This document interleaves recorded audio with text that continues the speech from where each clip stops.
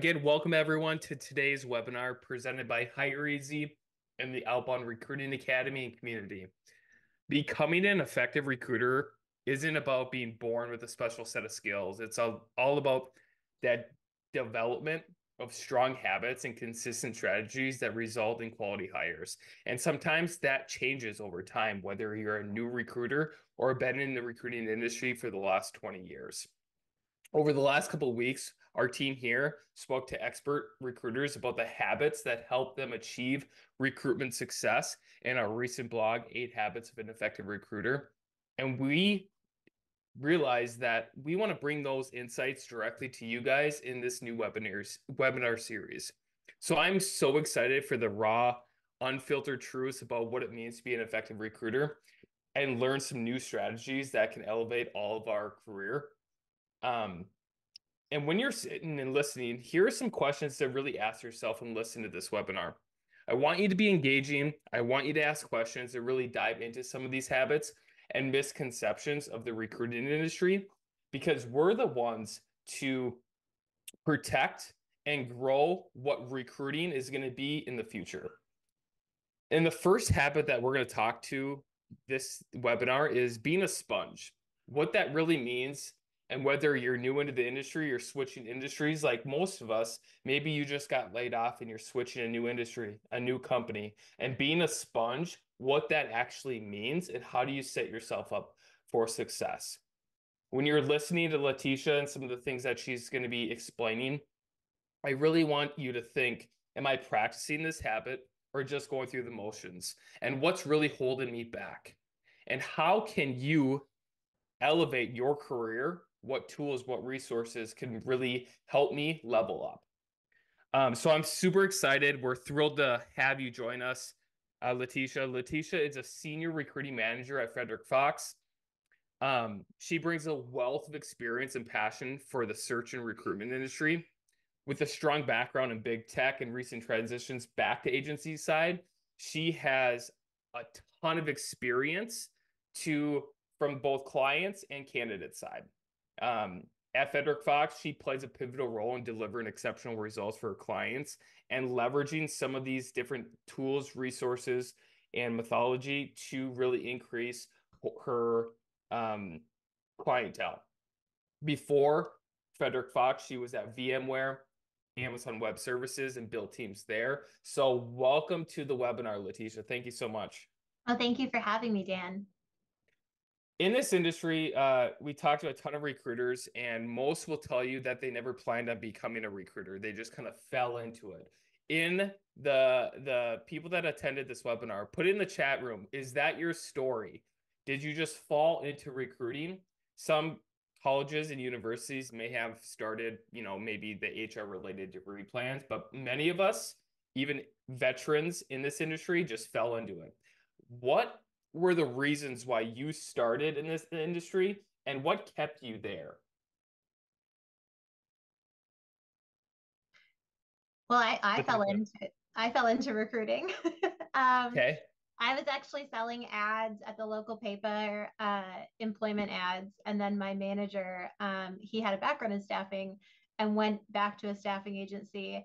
And I actually tried to sell him some of our ad products. I was trying to sell him some Google ads we were offering. And he really switched it on me and sold me on coming to work for him in staffing. So that's how I got into recruiting. I always thought I would go straight to the sales side, but like a lot of recruiting agencies where I landed, they wanted you to do at least 90 days in a recruiting desk before meeting with clients. And honestly, I just loved the recruiting side of the business.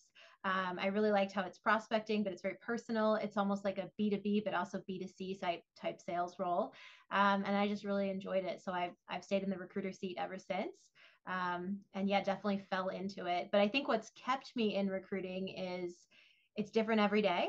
It's fun. I really enjoy internet searching. I've always been the person of all my friends who are like, if you're dating someone new, I'm going to know their criminal history, like where they live, who they've dated in the past. So I just really enjoy the search part as well. I think I'm a naturally nosy person. And so this has been a good career for me that way. So the misconception sometimes, because we don't have a specific degree or a career path early on and people fall into recruiting, The misconception is anybody can do this job. Walk me through what you're hearing, you're seeing, and how that has impacted the recruiting community and maybe your career that have hiring managers think anybody can do this job.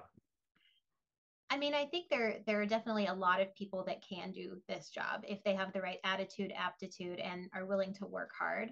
But as I had mentioned, I started in an agency, and I think for those of us who also started in agencies, we've probably seen a lot of turnover with those new green recruiters, especially if you're in a bigger shop where they're hiring entry level grads, because a lot of people realize like there's a lot of rejection in recruiting, especially on the sourcing side.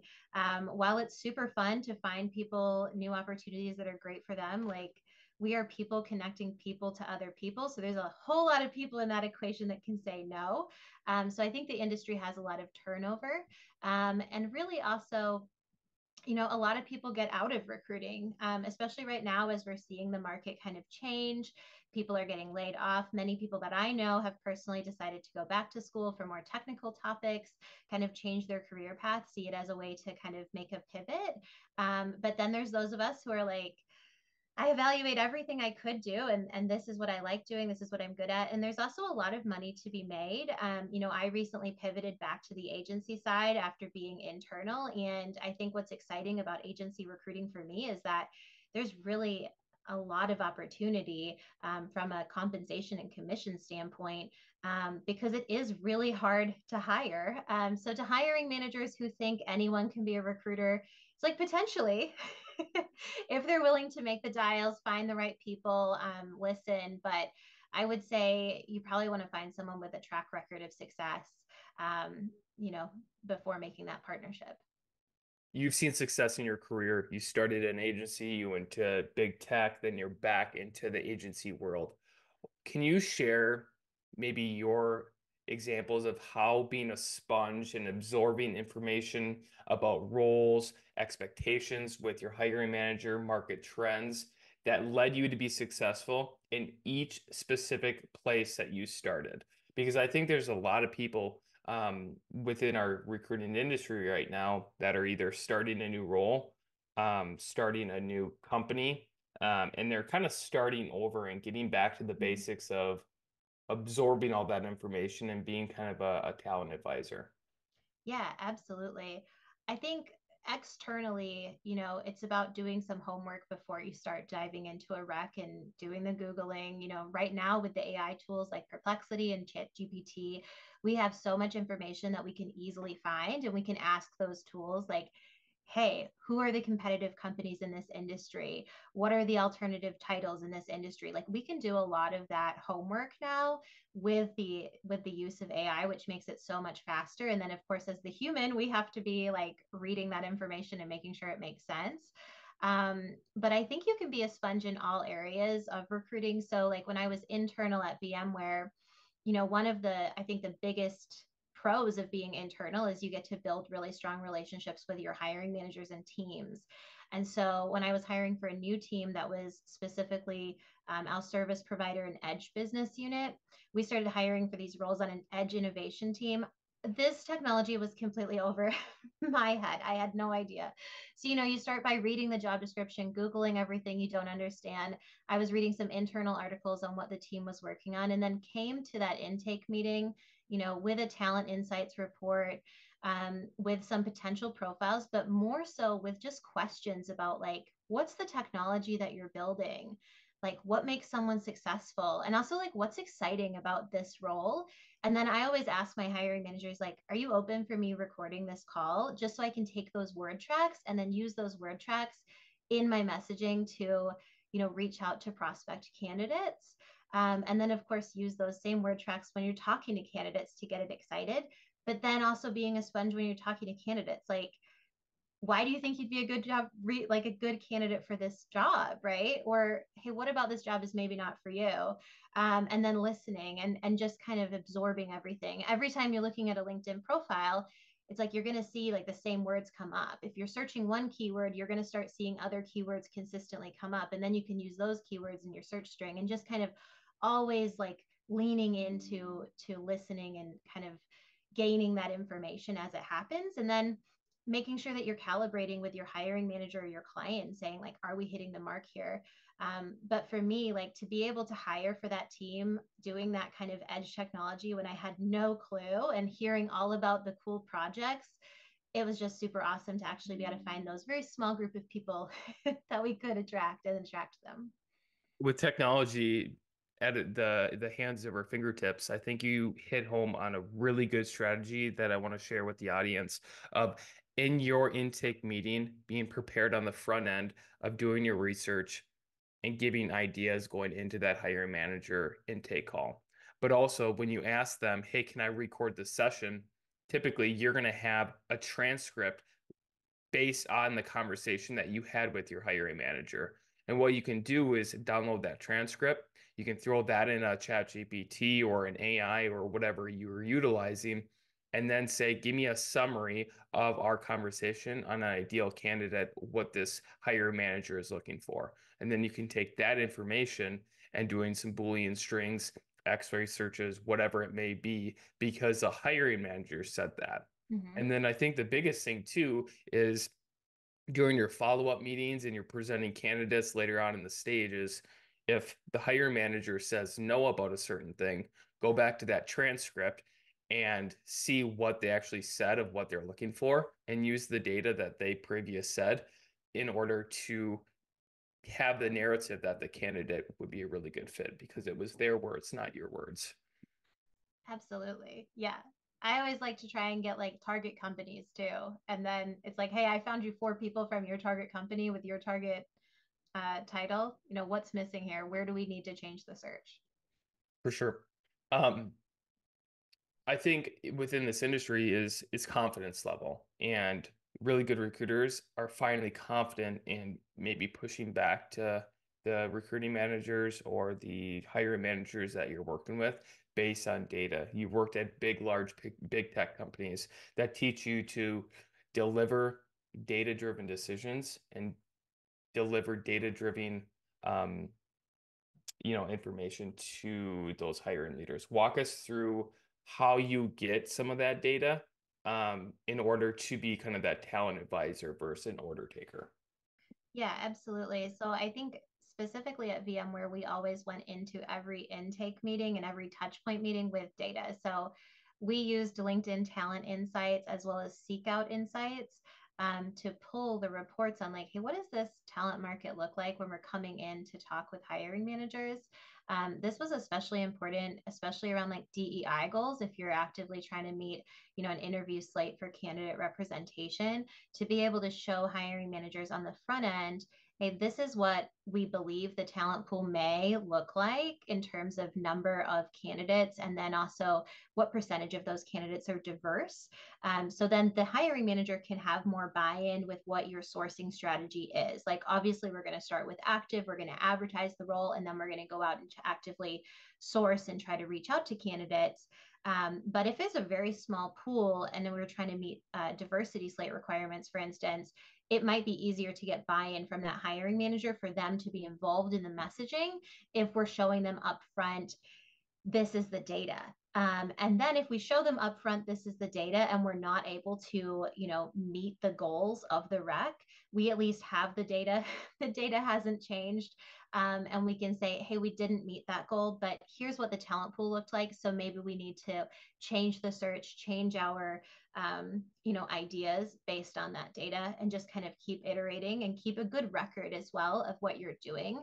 I also think one part that is important, in kind of pushing back, is being transparent about what you've done on the search. So keeping notes of what kind of searches you're running, where you're running those searches, how many people you're reaching out to, what kind of response rate you're getting, so that they can really understand like what's the market saying. Maybe we need to change messaging. Maybe we need a new person to reach out to, or maybe we just need to expand the source, like the searching. But also having that accurate, detailed record and transparency with your clients, they can then give you more ideas and help you fill the role. For sure. I'll share my screen. I think there's one really, really cool thing um, that Hire Easy has that kind of separates people from the rest. They have that hire easy insights. But for example, let's just say I know you worked at AWS. If I type in a specific company that maybe the hiring manager says, "Hey, yeah, um, we like people from Amazon," or you work at Amazon and you want to kind of see the landscape of it.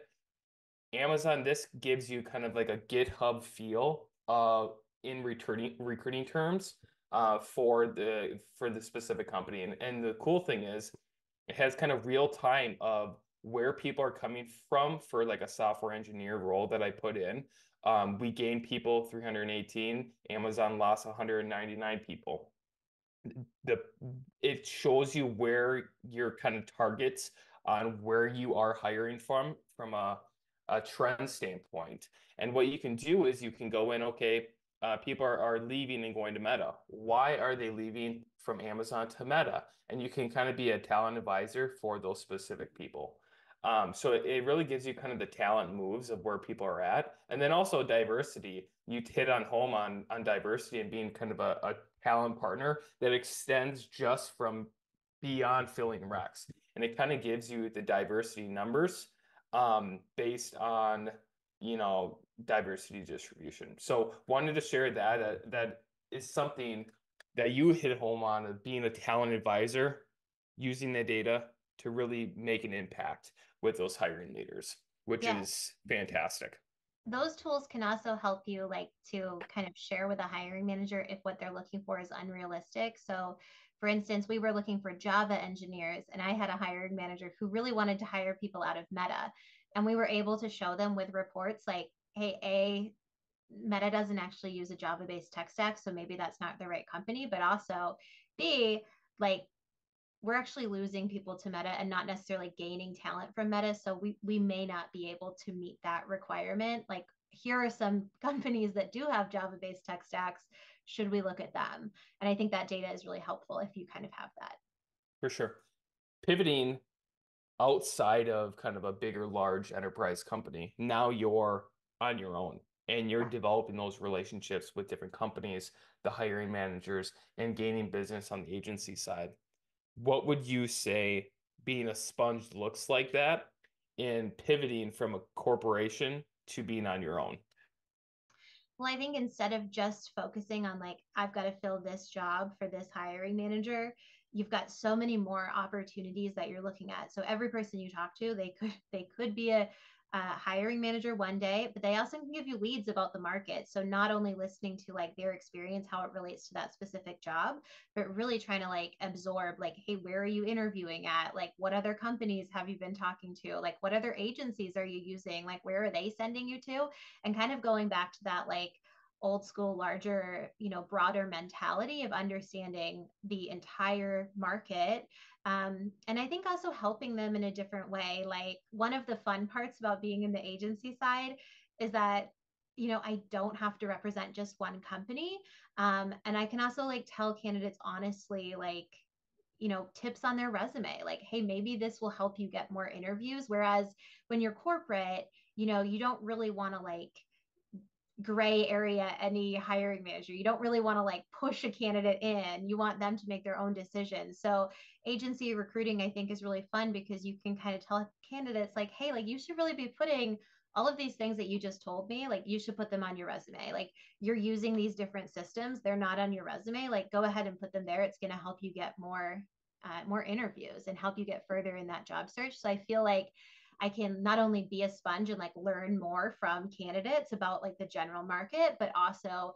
really kind of add value in different ways. Whereas as a corporate recruiter, I think in some ways it's more transactional. And then also like you're really just filling one job for one hiring manager and kind of moving on. At least that was the environments I was in. Got it. What's one advice that you would tell somebody that's switching over to agency and maybe the misconception of, oh, I've heard a lot, I will never go back to agency. And a lot of those folks that I talk to are back in agency right now and doing really, really well. What would you tell those individuals that are pivoting back into agency? I would say, like, I think for me, it's been so much more fun than I expected. And so just to like have fun, focus on good habits, activity, And also focus on like what the benefit that you can bring is. And of course, the compensation aspect. I think if you're going back into an agency setting, you probably have to get out of the like 9 to 5 mindset and be more focused on like producing results to be successful. And then just be like open to the opportunity. I think working in corporate, especially for such large companies, there is a lot of like big brand name and a lot of prestige there.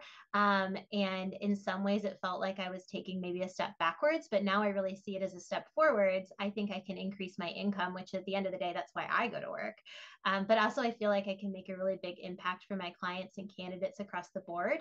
And it has been super fun. So I would say definitely like focus on productivity, learn where you can, get as many leads as you can, and make sure people know what you're doing.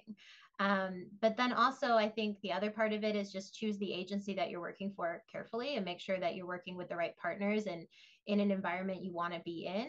I know for me, there's a lot of different types of agencies, and I really wanted to join one that I vibed with and had the right values. And that's what I think I found here. So I'm excited to grow.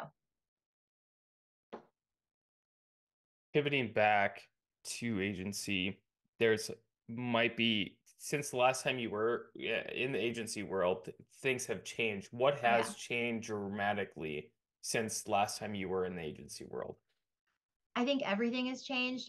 I will be honest, I think the amount of technology that we're using on the agency side is well above anything I saw previously. We're using automation tools and AI tools. One of the coolest things I think about being able to be in an agency is you don't have those corporate regulations that you have in large companies. When we were at the Minnesota Recruiters Conference in spring, a lot of people I was talking to at the breaks about AI, they weren't able to use AI in their large corporations. And I think one of the really big benefits of being in an agency, especially like a smaller kind of environment, is you're just able to use different technologies faster. You could try things out. If it doesn't work out, you didn't have to go through all of those hoops. So a huge thing has just been the amount of tools that we're using and how many tools like I didn't even know existed because it is definitely you've got to have speed, right? You've got to find clients and you've got to deliver for them quickly. What would you say, whether it's a corporate side or the agency side, of someone starting their career, maybe they've been in the career, maybe it's their first job, within the first 90 days, what recommendations or advice would you give them based on working for a corporate and Mm-hmm. agency side? Let's go both because you've done it both in the last couple of Yeah, years. I think in both environments, you want to find some people that are doing really well and connect with them and try to learn what's working for them and kind of build those relationships, not like a formal mentor, but so that you understand like what's working for them. How are they being successful in those different environments? From a corporate perspective, I think you definitely have to understand what you're being evaluated on and what makes the most sense. There's a lot of different projects that you can find yourself pulled into in corporate, but at the end of the day, you really need to make sure that you're focused on those business outcomes that are affecting the bottom line and that are affecting like your business unit. So understand those, work towards those, and really try to keep the distractions at bay until you have more bandwidth and time and you're ramped up. And then from an agency setting, I think really qualify the roles that you're working on, be curious, build relationships internally, try to get as much attention internally and externally as you can. And then just try to find what works and pick up the phone. That's what I would say. Picking up the phone, I'm gonna throw it in the chat too. We have, a couple more minutes, but throw any questions for Letitia that you have right now. We can get to a couple. But last question I have with technology, where are you seeing the most successful reach outs happening? Is it email? Is it calls? Is it social media? Is it LinkedIn emails? Where are you seeing and how many touch points are you having to have with candidates before that reply? So I'm seeing the most success where I'm leaving a voicemail for a candidate and then sending them a connection request on LinkedIn, and then getting responses that way, or sending an leaving a voicemail, sending an email. But I send drip campaigns with typically 3 touch points, as well as connection requests, and then I try to hit them with a phone call and a text message.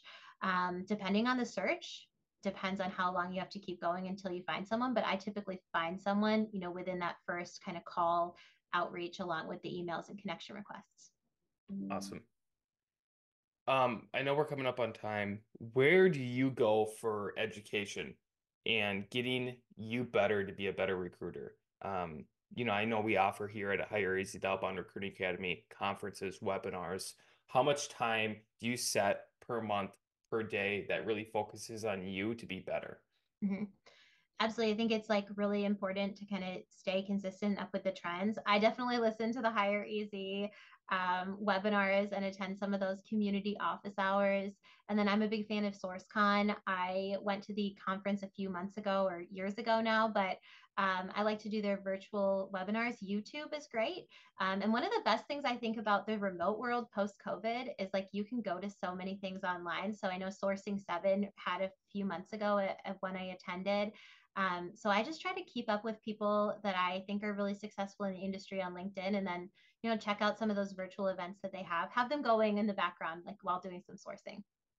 Love it. Before we wrap up, maybe top three people that you follow on social media for the audience to as well as follow that, really has made an impact on your career.